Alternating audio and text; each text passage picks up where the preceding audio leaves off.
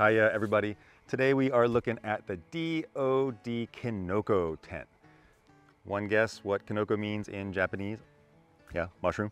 Now the more nostalgic amongst you might look at this and see a Smurf house. The gamers amongst you might see Super Mario Brothers mushroom. The more worldly amongst you might see the Amanita muscaria mushroom.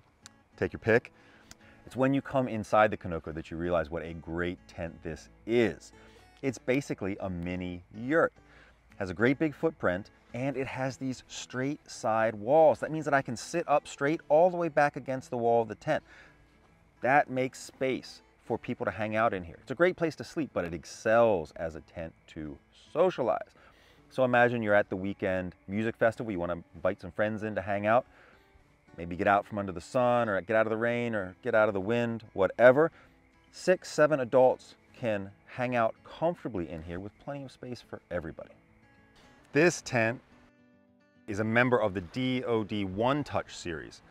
So it's not a traditional dome tent where you put together the poles and slide them through sleeves. You grab the pull string at the top, give a yank, and the tent just sets itself up. The Kinoko is a hexagon. It's just short of 11 feet across point to point and 8 feet across parallel side to parallel side.